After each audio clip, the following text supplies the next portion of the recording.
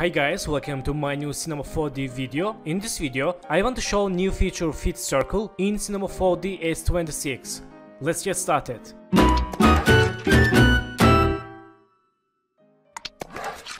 So friends, for example, go to here, hold this icon and let's create a new cube. Then go to display and grounded shading, let's enable. And change segments X10 and Y10 and Z10. Then go to click this icon for make editable and select this cube, let's move to up and select this icon for select this face, and for example let's select this part. Okay, then right mouse and go to click Fit Circle and hold left mouse, change like this. Okay, nice. We can change settings here with strange and change roughness like this and scale and angle. It's very nice feature. Then let's right mouse and let's click extrude and extrude this inside and click move tool. Then click this icon for select edge and right mouse, let's select loop path cut. Let's add one here and one here,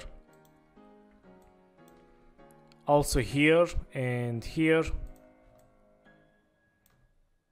and add here and here for smooth.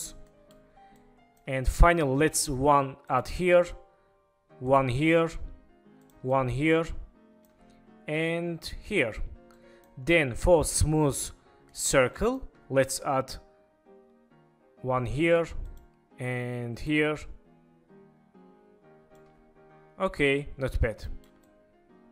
So let's click move tool and click this icon for go to model version. Okay, and let's go to here, let's hold this icon and select subdivision surface. Select this cube, let's move the inside subdivision surface.